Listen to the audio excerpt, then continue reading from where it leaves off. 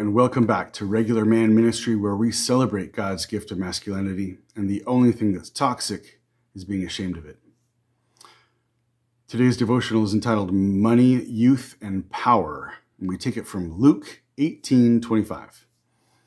It's easier for a camel to go through the eye of a needle than for a rich man to enter the kingdom of God. Our desire to attain and maintain money, youth, and power is a part of our sinful nature. These things can have a terrible hold and a terrible grip on us, and they deter us from loving and trusting God wholeheartedly. A good example of this is the rich young ruler. We call this man rich young ruler because he's described as rich in Mark, young in Matthew, and as a ruler in Luke. This young and rich religious leader asks Jesus what he can do in order to go to heaven.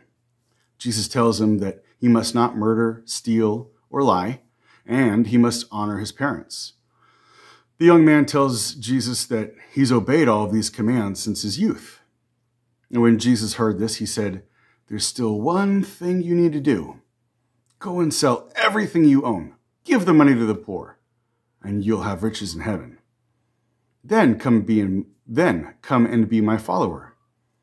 When the man heard this, he was very sad because he was very rich. Jesus saw how sad the man was, so he said, "It's terribly hard for rich people to get into God's kingdom." Jesus goes on to illustrate the power that wealth has on men and how only with God's help we can loosen the grip of these selfish desires on our lives and properly follow Jesus. Now, many people would have been confused by Jesus telling a rich man to give his money away.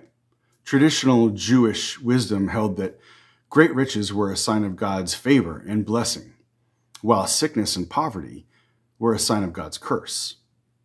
Jewish tradition had replaced the reciprocal love for God with the selfish love of money.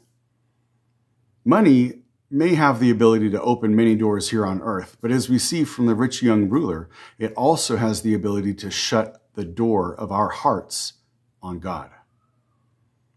This man had youth, power, respect, money, influence. He was an important guy in the community. His position afforded him a luxurious lifestyle and many earthly possessions, but he was still searching for more. He was unfulfilled, empty.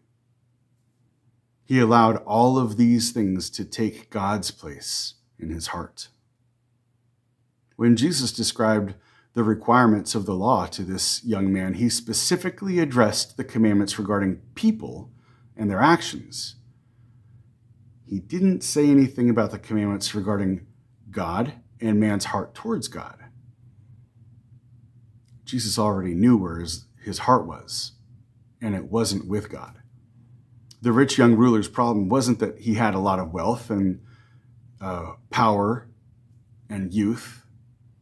It was that he loved it more than God. You see, it's not a sin to have money or to have nice things, but it is a sin to love those things more than God. So make sure that God is valued in your heart above all else, including money, youth, and power. God bless you. See you next time.